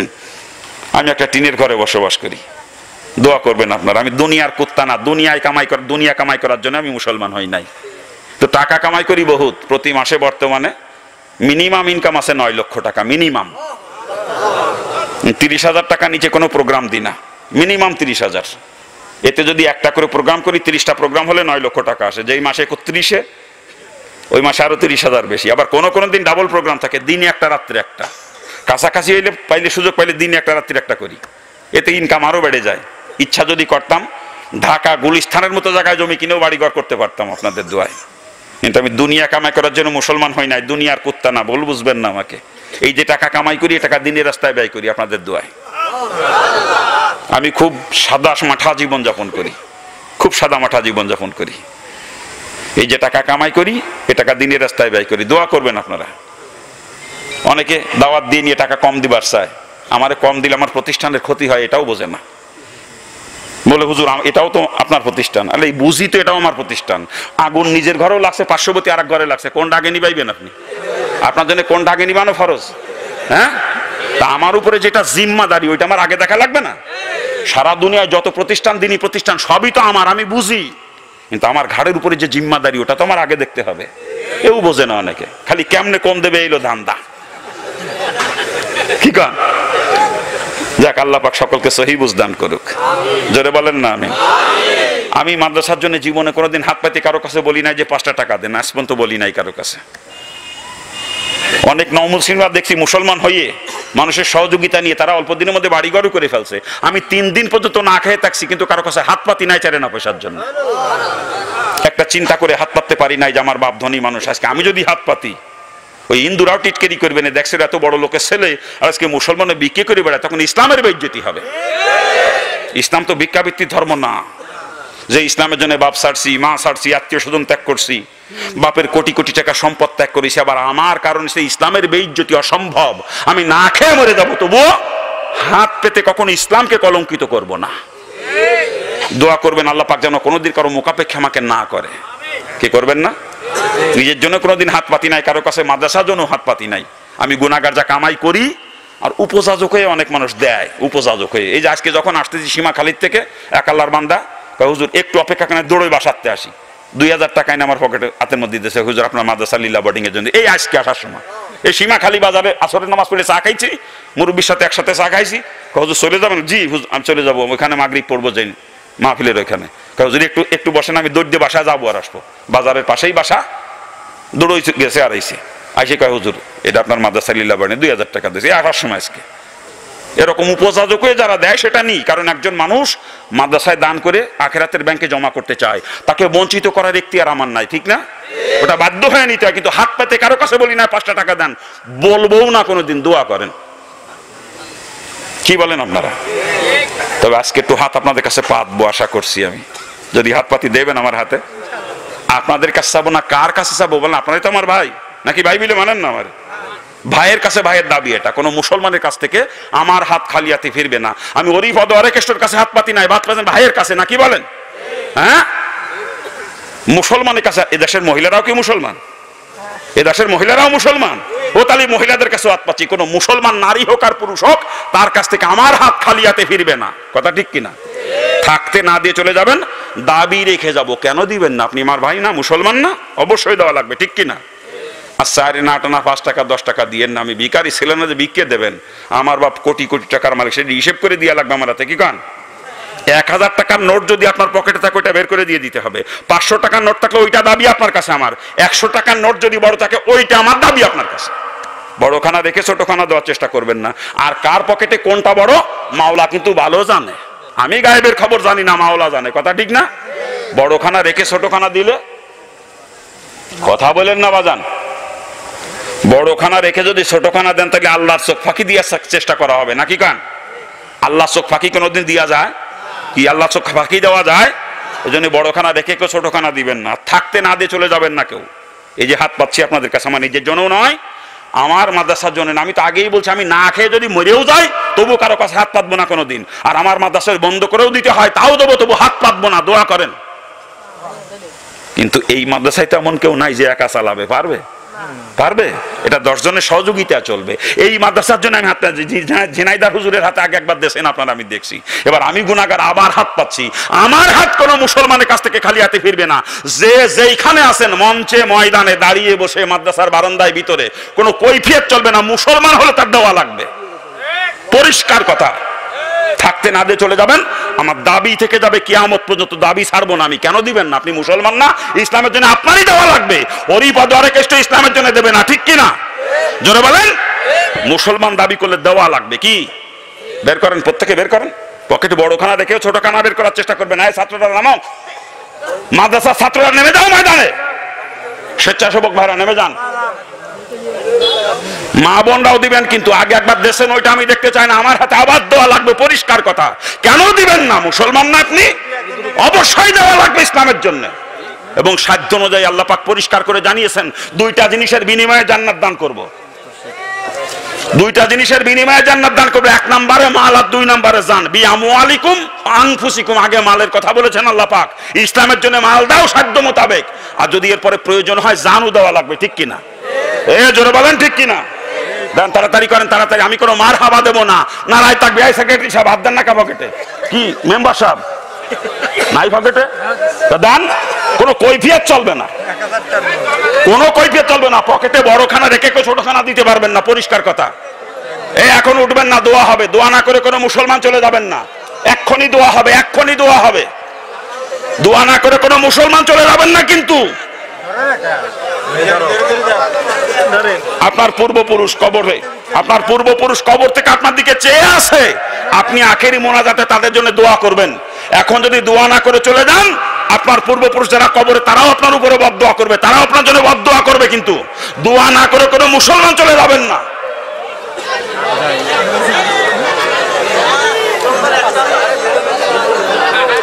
একটু তাড়াতাড়ি করেন।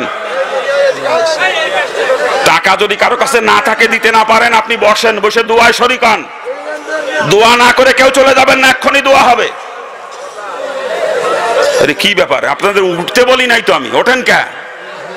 এ ওঠেন কোনজন? এ মুসলমান, দোয়া না করে চলে যাবেন আপনারা? ওই যে দোয়া না করে উঠে উঠে হাঁটা দেয় হ্যাঁ নিজে, ওকে দোয়া লাগবে না, ওকে দোয়া লাগবে না। আমি দোয়ার খুব কাঙাল, আমার জন্য দোয়া করবেন আল্লাহ পাক যেন আমাকে মৌত পর্যন্ত দিনের উপরে কায়েম রাখেন এবং ইমানি হালতে, মুসলমান হালতে দুনিয়া থেকে বিদায়ের তৌফিক দান করেন। সাথে সাথে একটু দোয়া চাই, যতদিন হায়াতে আসি আল্লাহ পাক যেন দিনের খেদমত করার সুযোগ আমাকে দান করেন। কি করবেন তো? আমার ছেলেরা মাদ্রাসায় পড়তে, তাদের জন্য দোয়া করুন আল্লাহ পাক তাদেরকে হক্কানি আলেম হিসাবে কবুল করে। কি করবেন তো দোয়া সবাই? হ্যাঁ, যারা কালেকশন করতেছেন হয়ে গেলে স্টেজে পৌঁছে দেন, হয়ে গেলে স্টেজে পৌঁছে দেন। কালেকশন হয়ে গেলে মহিলা প্যান্ডেলে খবর নেন, মহিলা প্যান্ডেলে মামদের ওখানে খবর নেন কি হইলো কালেকশনের। যারা কালেকশন করছেন স্টেজে পৌঁছে দেন তাড়াতাড়ি, দ্রুত করেন, দ্রুত। আমি চিন্তা করছিলাম যে 9টা দিক দেবে আমারে, ঘন্টা 2 আলোচনা করে 11টা শেষ করে দিয়ে, সেখানে দিতে দিতে 10:15 দিছে, 10:15 দিছে। কি আলোচনা করব বলেন? রাত বেশি করা তো আমরা অভ্যস্ত না, আমরা বেশি রাত্রিতে অভ্যস্ত না। গাড়ি ছেড়ে যাবে কে? দোয়া না করে গাড়ি ছেড়ে যাবে কে? ওরা মুসলমান না? তা মুসলমান দোয়া না করে যায়? এত রাত মতো আসিনে দোয়া না করে মুসলমান যায়? গাড়ি ছেড়ে চলে যাবে? দোয়া না করে গাড়ি ছেড়ে মুসলমান যায় নাকি? না, ওই কথা কইনি আমি। কবেন হুজুর আমাকে জন্য বদ দোয়া করিল? আমি কারোর জন্য বদ দোয়া করি না, সবার জন্য দোয়া করি আমি। কি কালেকশন চলে আসছে স্টেজে নাকি আরো বাকি আছে? এই তাড়াতাড়ি আসেন, তাড়াতাড়ি। মহিলা প্যান্ডেলে কালেকশনের খবর কি? যদি খালি 10টা 5টা 5টা ওই এলাকায় 500টা আসে পৌঁছায়নি, 500 টাকা 1000 টাকা নাকি কান? এই এলাকায় 500 টাকা 1000 টাকা নোট এখন আসে নাই। হ্যাঁ, থাকতে যদি কেউ না দিয়ে থাকেন তাহলে কিন্তু বসবেন ঠেলা। এই কি হলো? কারেন্ট চলে যাবে কে? ওই যে বাইরে আলো জ্বলতেছে, কোন জায়গায় ডিসকানেক্ট হয়েছে? বাইরে তো আলো জ্বলতেছে, ওই যে দেখতেছি মাইক চলতেছে। আলহামদুলিল্লাহ, যাক, থাকতে কেউ মুসলমান তো মিথ্যে কথা কয় না, কারো পকেটে নাই থাকলে দিত। ঠিক আছে, মিথ্যে কথা মুসলমানে কয় না, মিথ্যে কথা কয় মুনাফিকরা, মুসলমান মিথ্যে কথা কয় না, ঠিক কিনা? হ্যাঁ, মুসলমান মিথ্যা কথা বলে না, মিথ্যা কথা বলে মুনাফিক। আমি আশা করবো এখানে মুনাফিক নেই, সব মুসলমান, কথা ঠিক কিনা? কারো পকেটে 1000 টাকা নোট বা 500 টাকার নোট নাই, থাকলে দিত, এরা মুসলমান, আমি জানি। কি কথা ঠিক না? যাক, আলহামদুলিল্লাহ। আর একটা কথা, ওয়াদা খেলাপকারী ও মুনাফিক নাকি কান? ওয়াদা খেলাপকারী মুনাফিক, আমরা তো মুনাফিক না, কথা ঠিক না? আমার আগের বক্তার কাছে যারা লেখাইছেন যে 20,000 10,000 5,000 2,000 1,000, এটা ওয়াদা করছি আমরা, কথা ঠিক কিনা? ওয়াদা খেলাপকারী কি? ভালো করে বোঝেন, ওয়াদা খেলাপকারী কি? এই ওয়াদা যারা করছেন লেখাইছেন, এটা কিন্তু দিয়ে দিয়েন, মাদ্রাসা লাগে যেন চাওয়া না লাগে, এটা দিয়ে দিয়েন। কিন্তু ওয়াদার খেলাপ করে মুনাফিকের খাতায় নাম লেখাইয়েন না। একটা ঠিক হয় তার একটা নষ্ট হয়, লাইট গেল তা মাইক আইলো, মাইক আইলো তা লাইট গেল, এই অবস্থা। যাক, এখন শেষ, এখনই দোয়া হয়ে যাবে। যে যা ওয়াদা করেছেন দেওয়ার জন্য মাদ্রাসায়, এটা সময় মতো দিয়ে দিবেন, কথা ঠিক কিনা? আপনি ওয়াদা করেছেন, এটা পৌঁছে দেওয়া আপনার উপরে ফরজ, এখন পৌঁছে দেওয়া ফরজ। মাদ্রাসা কর্তৃপক্ষ আপনার কাছে যাক আর না যাক, আপনি ওয়াদাকৃত টাকা বা যে যা দিয়ে ওয়াদা করেছেন মাদ্রাসায় সময় মতো পৌঁছে দেবেন, এটা আপনার ইমানি দায়িত্ব, কথা ঠিক কিনা? যারা বলেন ঠিক কিনা? আমরা মুনাফিক না, ওয়াদা খেলাপ করব না, কথা ঠিক তো? আল্লাহ পাক সকলকে তৌফিক দান করুক, জোরে বলেন আমিন। সবাই আমরা দুরূদ শরীফ পড়ি, আল্লাহুম্মা সাল্লি আলা সাইয়্যিদিনা ওয়া নাবিয়িনা ওয়া শাফিঈনা।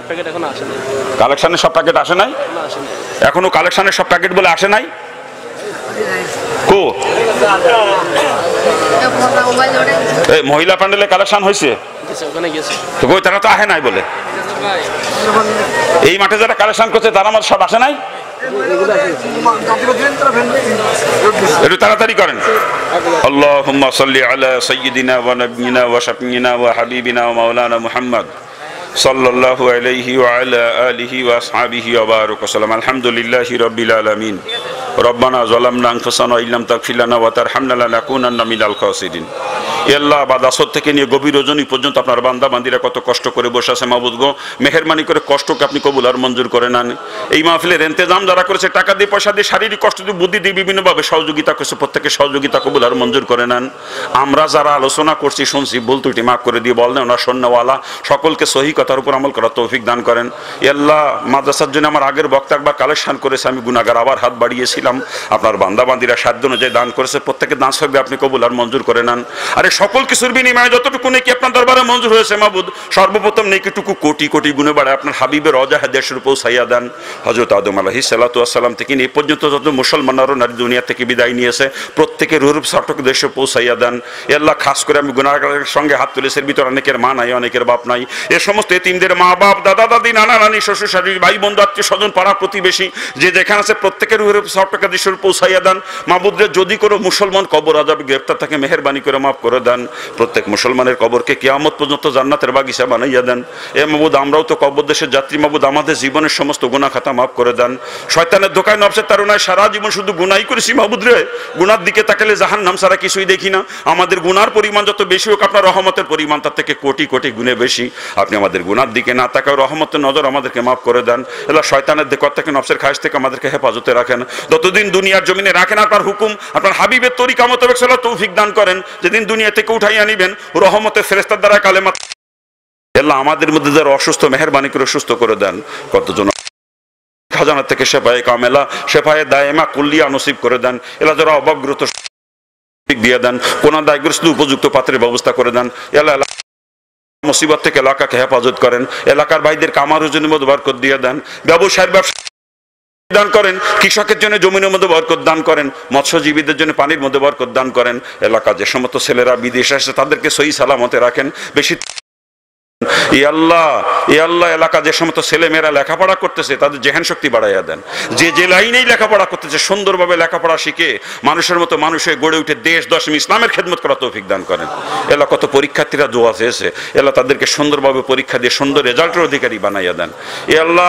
এ আল্লাহ সর্বদিক দিয়ে এলাকাকে ইসলামের জন্য কবুল করে নেন, এলাকাকে ইসলামের জন্য কবুল করে নেন।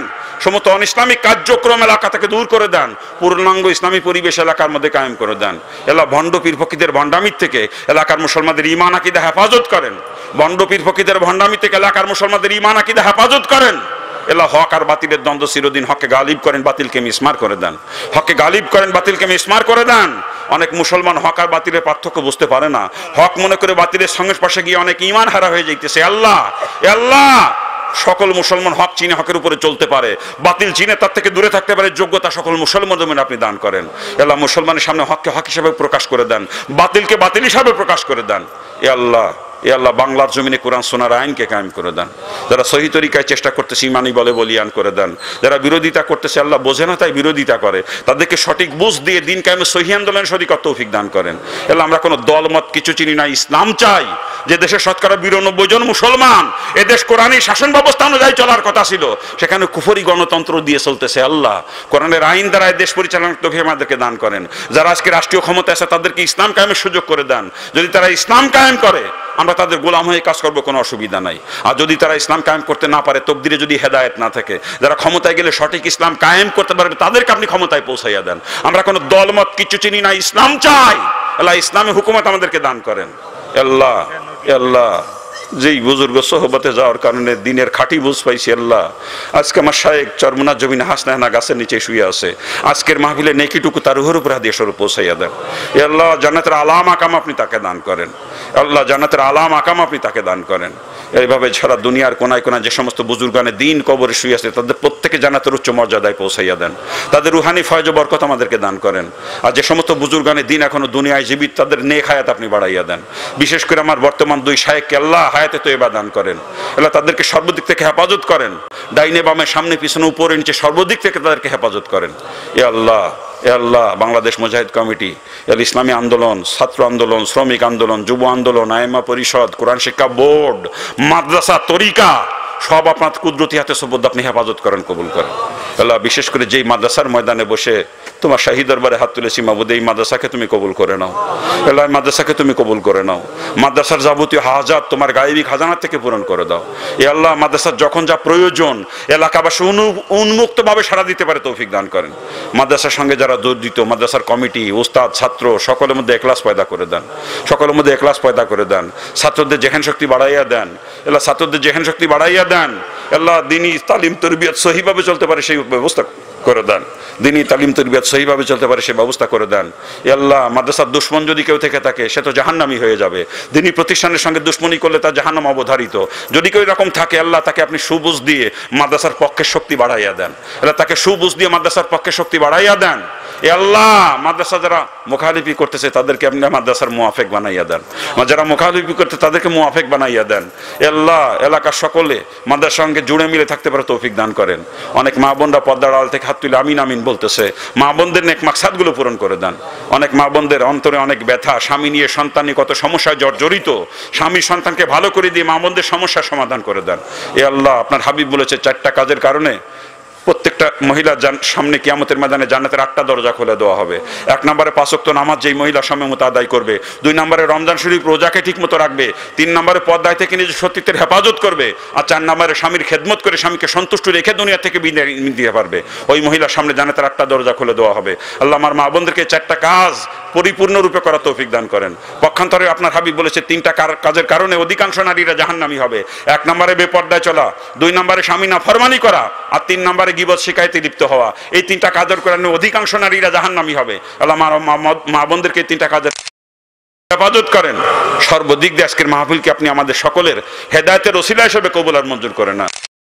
محمد وعلى آله وأصحابه أجمعين سبحان ربك رب العزة عما يصفون وسلام على المرسلين الحمد لله رب العالمين.